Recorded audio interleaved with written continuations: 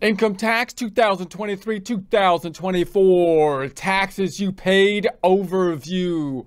Get ready and some coffee because we're laying down the facts about income tax preparation 2023-2024.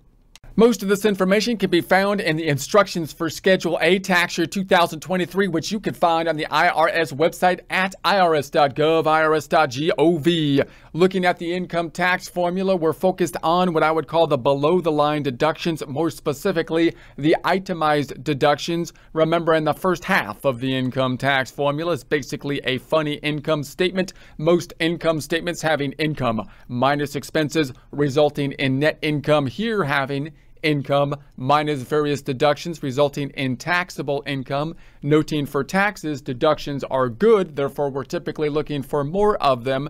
The difference between the above-the-line deductions, adjustments to income, in other words, and the below-the-line deductions being that the above-the-line deductions do not need to clear a hurdle, such as that standard deduction, before we get a tax benefit from them, whereas the itemized deductions will need to be greater generally than the standard deduction before they become beneficial to us.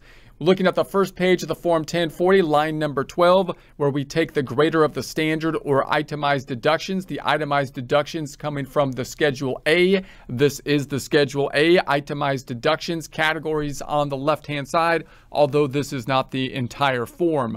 These are going to be the standard deductions that we have to keep in mind because those are the hurdles that we need to clear before we can itemize. If we are a single filer, for example, standard deduction we would need to clear is the $13,850. Double that for married, $27,700. Head of household in the middle, $20,800. And if over a certain age and or blind, we have increases to those standard deductions that we could see on the right-hand side. If one or both of those are met single, for married couples, you can have 1 to 4 of those items being met with the 2 people.